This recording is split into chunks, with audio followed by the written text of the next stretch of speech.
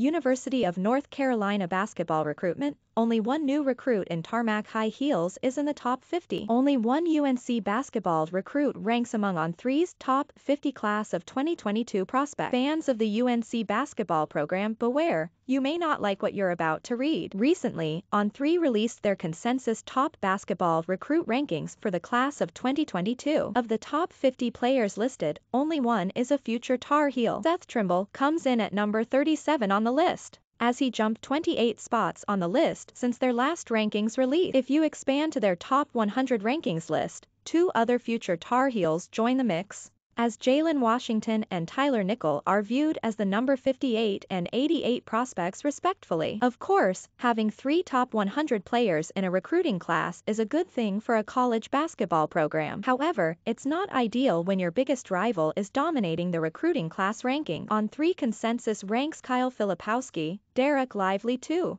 and Derek Whitehead as three of the top 4 recruits in the class of 2022. All three players are, of course, heading to Durham. Updated 2022 Top 150. View all here. https://t.co/yfaqp or 3qpic.twitter.com 9mkkw90c. On3 recruits February 14, 2022. Overall, Duke has 5 of the top 100 ranked players on the list, all of which are among the 51 best players in the class.